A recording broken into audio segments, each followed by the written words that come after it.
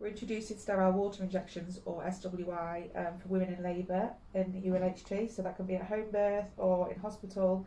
One of the midwives that are doing the injections must have completed the competency package. You can use it in first or second stage or later phase. There are some contraindications, so make sure you're familiar with these. So you find a suitable woman, and these women are going to be having the extreme chronic back pain that we usually associate with OP. It won't help normal labour pain, it's just for that grinding OP pain, which it helps with. And the midwife will offer an information leaflet on the labour ward or at home, and then have a chat with the woman about the pros and cons, what to expect, what it will feel like.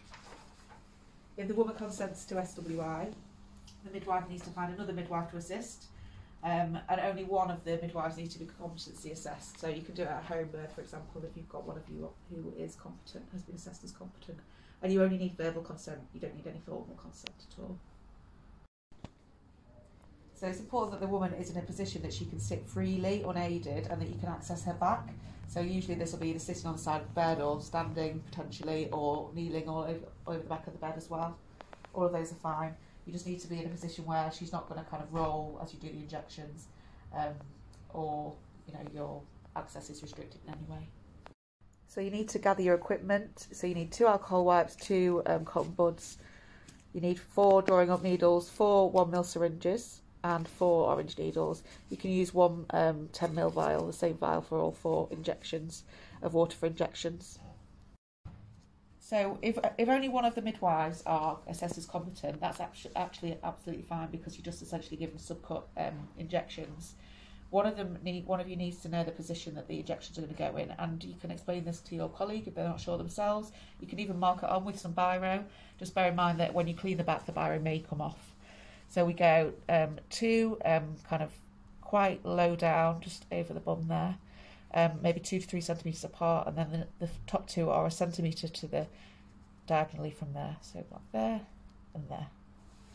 You're going to find your buddy, because you need 2 of you to do this, and then you're going to get your equipment ready in advance, and then you're going to draw up from the vial of water for injections. Obviously the woman needs to be supported throughout, so a birth partner may be near. We're going to go for 0.2 mils. You can see that there, and we're going to do 4 different syringes, because it's a bit of a, you can use 2 actually, but it's just a bit of a faff to kind of moderate the amount that you're giving, because you're going to give the injections quite quickly and close together. So you've got your woman in the right position, she's consented, you've got a buddy, and you've got everything ready. Everything does need to be ready, and the orange needles need to be in position on the syringes before you start. You're going to clean the back with a little canal wipe.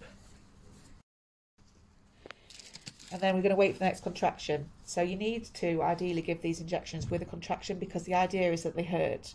They feel like a bee sting for about 30 seconds, and it is quite intense sensation. So it's kinder to give it with a contraction. So the woman is going to have a contraction. Don't give it straight away. Wait for a few seconds for it to build. And as she's being supported by a birth partner in front, you and your colleague are going to get in position.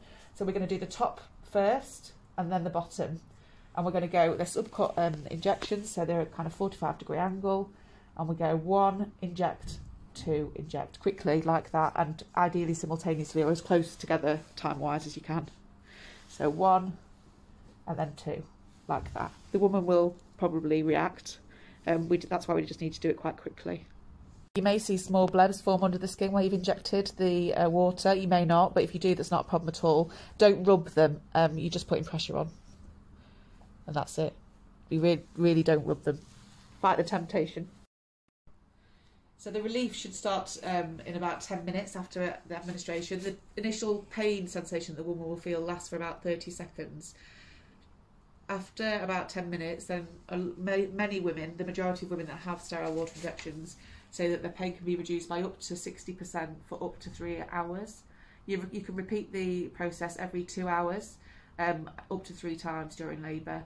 The woman can have other analgesia if she wants to. It doesn't prevent her having an epidural or anything like that, and she can go in the pool. It's not a problem at all.